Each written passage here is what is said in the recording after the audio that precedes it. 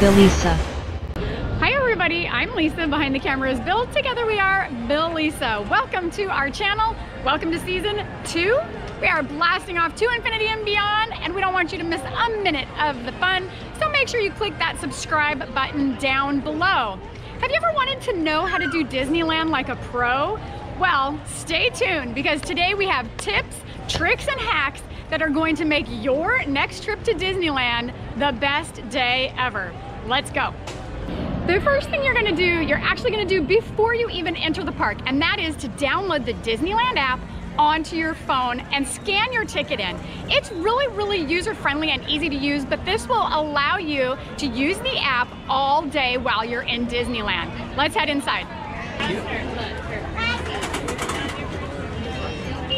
Thank you. Thank you. The other thing you want to make sure you do is, as you come through the gates, grab a guide map. Even though there's a map on the app, this is really helpful and it has a lot of information in it, but it's also a small souvenir that you can take home with you at the end of the day. The next tip is to go ahead and get a locker. The lockers in Disneyland, as you head down Main Street, you're gonna turn right at the Market House. This little street is called Center Street, and it's gonna take you right into the lockers. Come on in.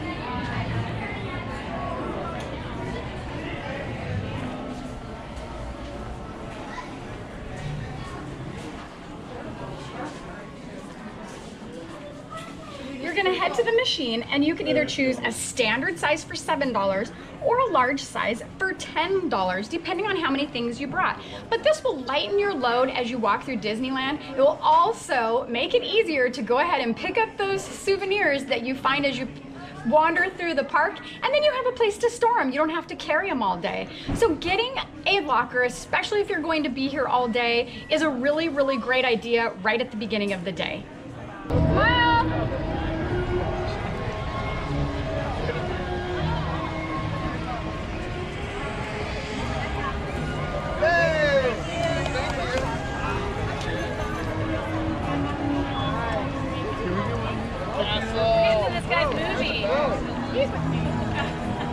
I'm in the movie!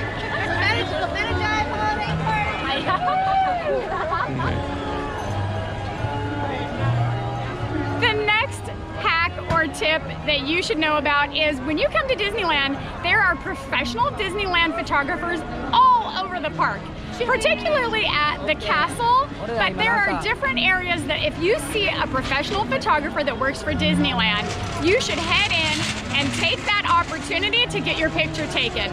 These pictures are frame worthy, and you can take them home, put them on your shelf, and remember your magical day. The next tip or hack on the list are fast passes. Nobody likes to wait in line, and a lot of the more popular rides at Disneyland have what's called a fast pass. You have the ability to take your ticket or your annual pass and go into the kiosk. They are right next door to the rides. Other than in Tomorrowland, all of the kiosks are backed by Space Mountain. But you have the ability to go in, insert your ticket, and you get a return time. It's a 1-hour window that you can come back to the ride, or you can walk right in and skip the line. Let's head in here and get a fast pass.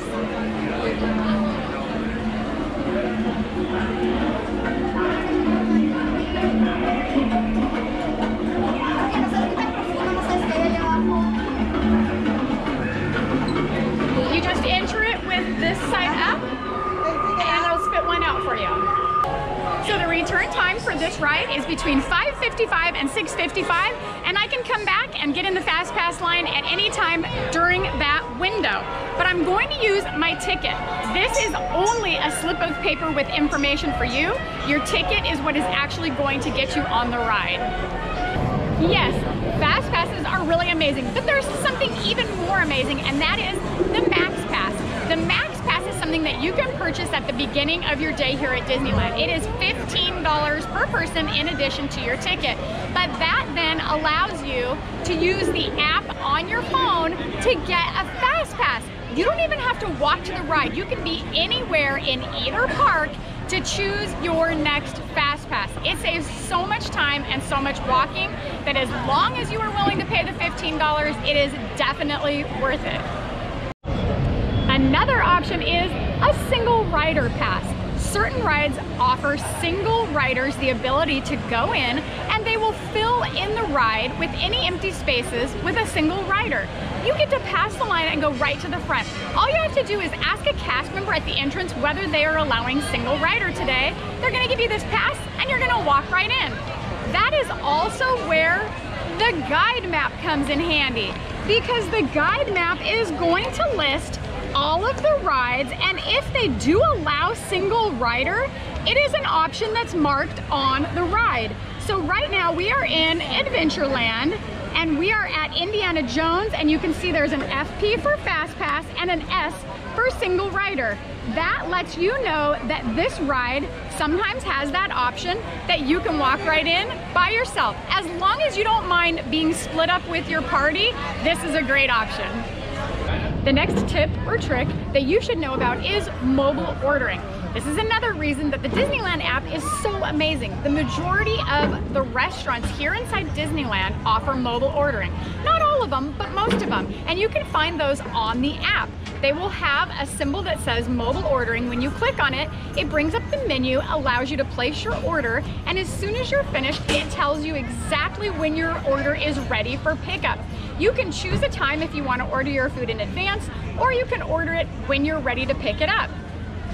It will then have a symbol when you come to the restaurant where you're gonna go to pick it up. As you can see, there is a really long line of people waiting to just stand in line and order their food when the mobile order window is completely empty and there isn't anybody waiting. It's so quick and so efficient.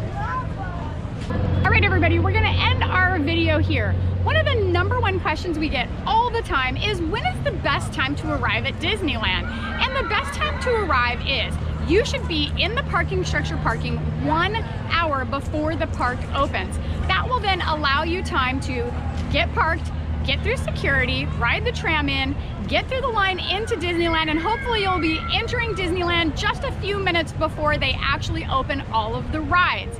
The first couple of hours that Disneyland is open, it is essentially empty. Yes, there are people here, but the ride lines are so short. Usually they are 5 minutes or less for all of the rides inside Disneyland. So those are our tips, tricks, and hacks for doing Disneyland like a pro. I hope you enjoyed the video. Don't forget to smash the thumbs up button, and don't forget to subscribe. Bye!